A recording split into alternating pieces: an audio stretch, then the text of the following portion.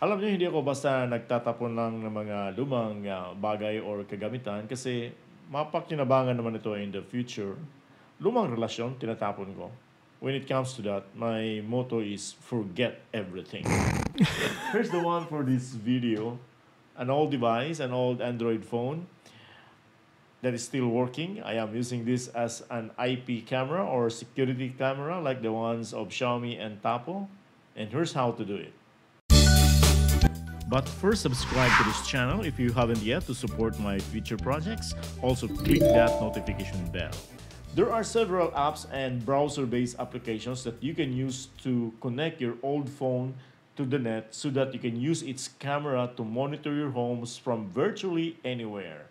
I have choose eWeLink for this purpose because I have a number of eWeLink devices. So here's the way to convert your old Android phone to a security camera. Download the eWeLink app from the Google Play Store and install it to your regular phone or tablet if you haven't yet. I meant your regular phone, the one that you're going to use to monitor the camera phone. Next, create an account. On your old Android phone, download the eWeLink camera app and install it to your phone. The file is only about 15 MB. Allow all permissions asked by the app.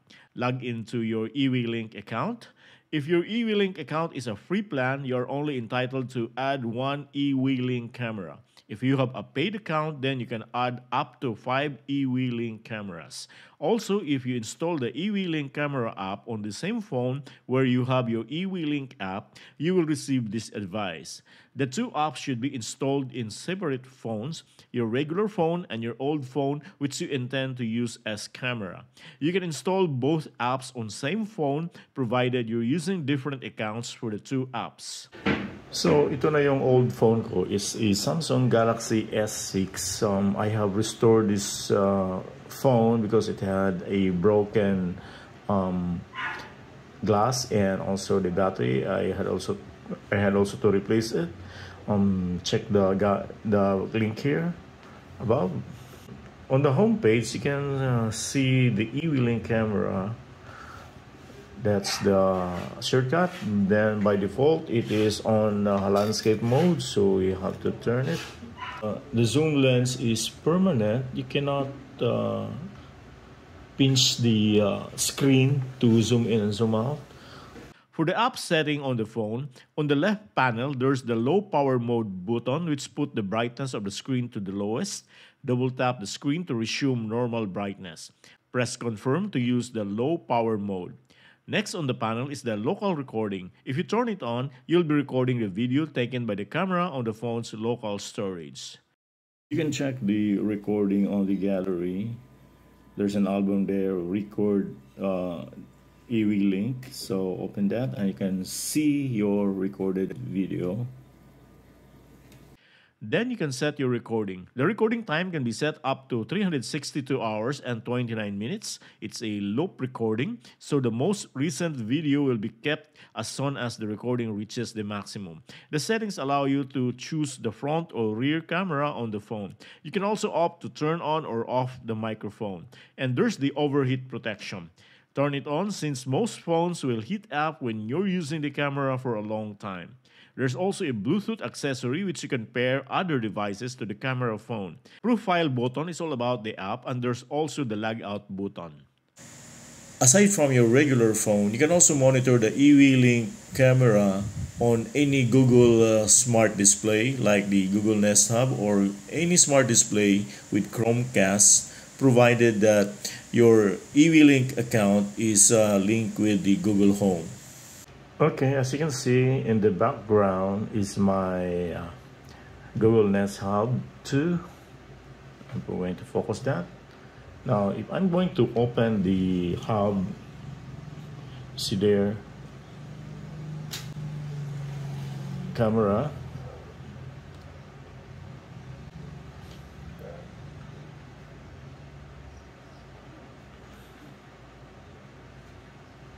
Then you can see here eWeLink camera S6, so it refers to this eWeLink cam. Now if I'm going to press this one to open, the S6 eWeLink cam is streaming to my Google Nest Hub 2, and it makes a feedback. Let's turn off the microphone here. Okay. Yun. Nag-feedback siya. You see? So in short, you can use any smart display to stream the eWeLink camera or any camera phone that you're going to use as an IP camera through the eWeLink app. Then you can stream that to any smart display. You see here the word live, so it means live. Okay. And ito yung camera natin. So this is the camera, and ito naman ang kuha ng camera natin. Now we're streaming to the Nest Hub 2. And so far, as I observe, maganda yung streaming niya. Hindi siya napuputol, tsaka walang lag. Kung meron man kunti lang, no? Madali lang siya mag-connect, and at the same time, di siya napuputol. As what I have observed in many streaming that I have done. When it comes to the quality of the stream and recorded videos, this will depend on the capabilities of your old phone.